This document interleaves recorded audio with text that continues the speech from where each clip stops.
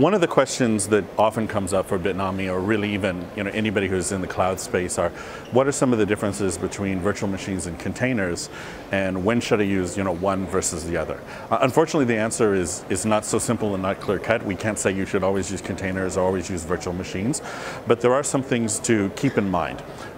There are certain kinds of applications which benefit from running in containers or using microservices in general. And microservices basically means taking an application and decomposing it into smaller parts.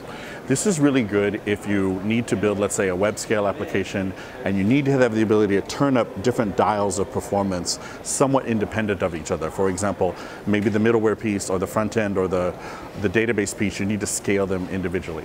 The other benefit of containers is a consistency between the development environment and the production environment, where you can take things easily from one to the other without major alterations. That being said, there are some things about containers that are very different. They're not just smaller, leaner virtual machines.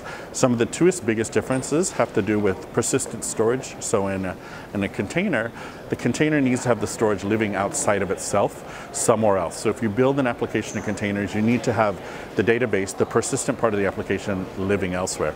The other part, and this gets into container lifecycle management, is that you don't patch containers. Because there is no internal storage, there's no benefit to deploying a patch to the container, bringing it down for a while and bringing it out.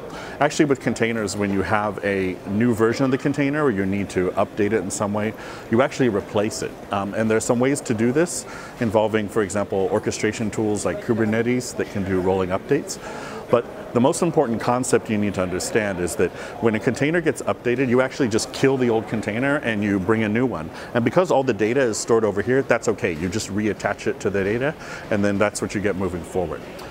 When it comes to thinking about it from a bigger picture, you should ask yourself, why do I want to use containers and what will I benefit from it? In some cases, for example, maybe it's a CRM application or a marketing automation application that's used by a department.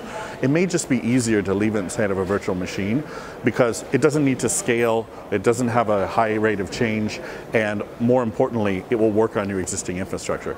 Containers are really going to be a benefit where you have an application that's really important to perform at its best and a high level of scale, or that you're going to be updating a lot because it's important to the business.